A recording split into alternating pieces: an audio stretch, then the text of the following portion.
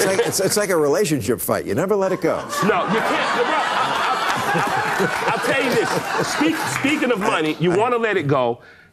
Prepare a reparations package for black people in this country. For people, and I'll tell you this. You all owe that money. And also, don't be fooled. The money's got to come from somewhere. There's a difference between collective guilt and individual. Why don't you feel guilty? No, I don't. Yeah, because I didn't do it. I think more black conservatives, but you benefited from it. You benefited from it, and you still benefit from it. Yes. You know it's bad whenever Bill Maher is forced to shut you down for the ridiculously woke things that you were saying on Real Time with Bill Maher, because Bill has been saying ridiculously woke things for the longest amount of time. But every once in a while, when a guest comes on and says something absolutely ridiculous and just ridiculously woke, Bill Maher does in fact shut them down. This is one of those rare times, and it might be one of the craziest shutdowns that I have seen from Bill Maher. Completely unexpected. Let's check this out. And the audience had some pretty crazy reactions to it as well. Let's get into this clip here from Real Time with Bill Maher of Bill absolutely shutting down this woke idiot for the absolutely insane things that are said here. Let's check this out. This is an artist for commerce are going to adjust. But when it comes to money, we have an infatuation with money in this country. You know, so much to the point we went and kidnapped a bunch of people 400 years ago, made them work for free, and said, boom, greatest nation in the world. So, you know, happy Black History Month. Happy Black History Month. Yeah, it's unbelievable. We didn't kidnap anyone, dude. Like, also, I didn't kidnap anyone. So I don't know what you mean by we, because I didn't do that. Maybe you did. But also, nobody kidnapped anyone. Even the things that you're referring to, nobody was kidnapped. They were sold. And that's how the world worked back then. I'm not saying it was right. I'm not saying I'm glad about it. I wish it didn't happen. It's a horrible thing. But to say like, oh, Americans are so evil because we went and kidnapped people from Africa and made them, forced them to come here. We didn't go kidnap anybody. They were sold by their own people, you know, and that was still happening well after America abolished slavery, and it is still happening today. So it's crazy how these people will beg and beg, and you're going to see in this clip, Bill Maher is forced to shut this guy down. But what this guy is going to end up clamoring for right here on Real Time with Bill Maher is reparations. He doesn't even know the history of the things that he's talking about, the things that he's complaining about. Crazy. It's like a relationship fight. You never let it go. No, you can't. I'll tell you this. Speaking of money, you want to let it go. Prepare a reparations package for black people in this country. For people, and I'll tell you this. The leader of the Fed said something. Didn't I buy dinner last time? Yeah, you did. You did. Yeah, and the restaurant was that does not count. You did. You offered to marry my wife if I died early. Absolutely. Too, so. But I do think this country could benefit from a reparations package that included cash, that included reversal of redlining by helping black people be homeowners, understand credit, and understand Americans that if the black community has more money, this country has more money.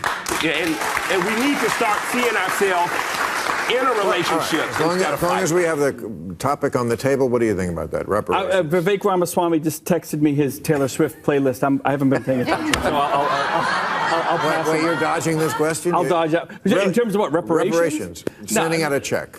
Someone's got to pay. No, I'm not for reparations. I'm not for that at all. At the end of the day, this country owes $34 trillion, and the government doesn't owe that money. You all owe that money. And also, don't be fooled. The money's got to come from somewhere. There's a difference between collective guilt and individual. Why don't you feel guilty? No, I don't. Yeah, because I didn't do it. I think more black conservatives, but you benefited from it.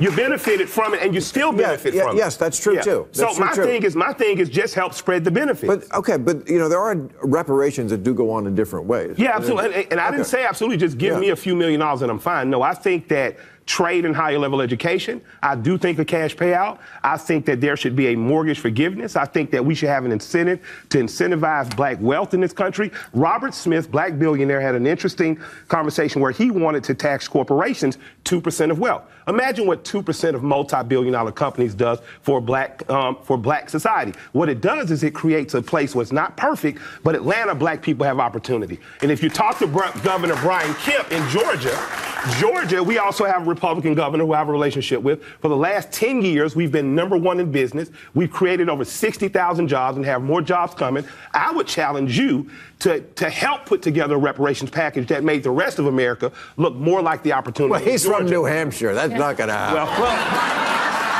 But is it, if I may, it's so ridiculous, man. Like, and you guys all know this. I'm not saying some like groundbreaking information, but just even listening to this guy, apparently his name's Killer Mike. Nice name. But listening to this guy like tell Bill Maher and these other guests that what we should do for the reparations, we should incentivize black wealth incentives, is what he said. What the hell does that even mean?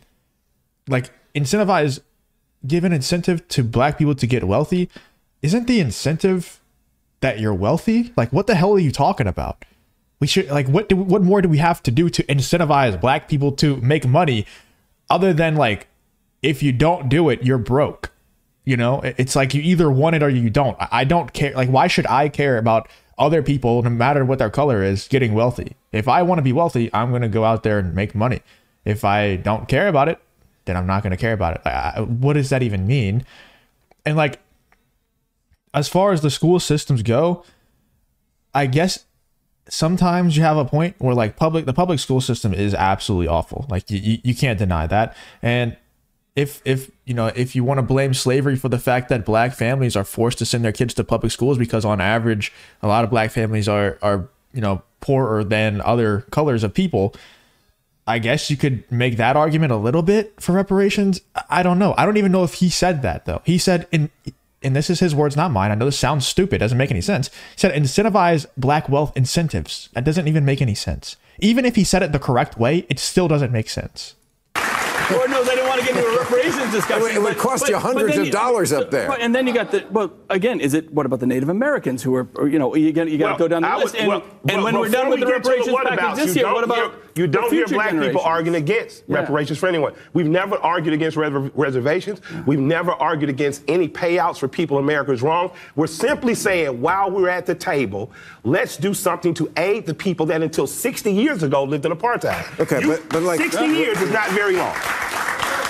With Native Americans, we gave them the casino industry. Yeah. What about, supermarkets? Could black people have the marijuana industry? Well, something like that. Look at his fucking face. Would you give us give us marijuana? Multi-billion-dollar industry is still fresh. It's still growing. Why doesn't Killer Mike have a marijuana license in Georgia? I'm out of the business. Will you call Brian Kemp for me? I'll call Brian right now. I don't know how the discussion's going to go. Brian's a great friend, but... If you're going to buy marijuana, I would suggest you do it at the Woods, which is the great pot shop here in L.A., which I'm a part owner of with Woody Harrelson. Okay, what do you think of the news that NASA says the moon is shrinking? Fucking Biden. By the way, I don't. That's a crazy segue, but if we're talking about like giving black people the marijuana industry, what does that even mean? Number one, I could be wrong. I don't think we gave Native Americans the casino industry. I think that Native Americans have casinos on reservations. I'm pretty sure how it works, and I could be completely wrong. I'll fully admit I am not super educated on this. Just from talking to different people who are Native American, I'm pretty sure there's different casinos on or near the reservations, and those casinos, percentages of those casinos' earnings and profits get spread out amongst the Native Americans that are from those tribes that were existing in America that are actually native to America. I'm pretty sure that's how it works, right? It's not like the entire casino industry has percentages sent off to Native Americans, correct? Let me know in the comments if I'm wrong or right on that. So to say like we should give the entire marijuana industry to black people, what the hell does that even mean? Number two, the Native American situation and the black people situation is completely different. Like there were brutal things that happened to Native Americans. Like their land was actually stolen. Whereas, and by the way, I don't think that's wrong either. Like I think we took it fair and square. Like instead of stolen, I prefer the word conquered because that's just how stuff worked back then. Like we just conquered the land. It's not that big of a deal. But he said that, black people were stolen from Africa, kidnapped from Africa. You have a much better argument saying that America was stolen from Native Americans rather than black people were stolen from Africa. That's just a ridiculous statement. Whereas you kind of have an argument that America was stolen from Native Americans. I prefer the word conquered, fair and square. But yeah, horrible things happen. So I'm not super against the fact that they have reservations and that I'm pretty sure certain casinos get percentages sent over to Native Americans. But let me know if I'm wrong on that. Right? Am I right? Thank you. Finally. Yeah. Finally, someone's talking some sense. Was perfectly fine under Trump. And now.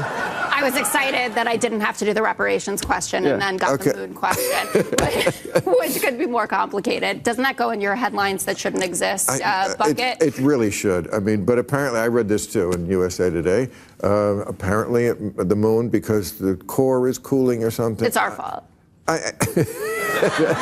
Yeah, it's global warming. It's the climate change. It's all that. You know, Republicans, you know, that they're just evil. Let me know in the comments what you think about Bill Maher having to shut down this woke idiot for ridiculous statements about reparations and all the other stuff that he talked about. That it's funny how all these people who cry so much about that stuff have literally no idea how things went down. Like saying that, you know, we kidnapped people from Africa. It's just so dumb. Let me know in the comments though what you think about this whole episode here of Real Time with Bill Maher. If you enjoy content like this, then make sure you leave a like and subscribe to the channel. It really does help me out a ton. Let's get back to the video.